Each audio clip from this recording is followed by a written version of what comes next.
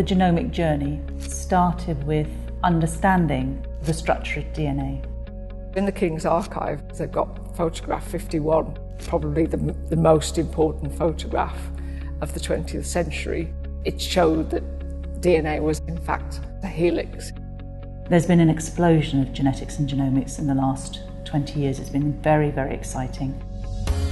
The attraction of what we do in our field is we're combining both this very exciting, fast-moving, hard science with the art of caring and the art of helping families. Helping people understand their condition, but also understand the emotional effects that that condition has on individual family members. If families aren't helped to use that information, you could often see disruptions and fractures in family relationships and the problems that that causes long term, let alone the effect it has on their relationships and their psychological well-being. We're at a period of time where genetics and genomics will be spreading out across the health service. Nurses and other allied health professionals are more and more going to be facing families who have genetic disorders in their everyday practice.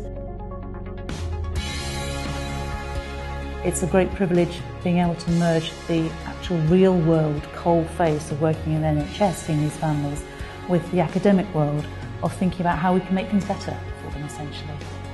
Actually, when you meet families, you just realise it makes such a huge difference to them, and there's just so much opportunity at King's. The possibilities are just endless, and that's what makes it academically so exciting to be here.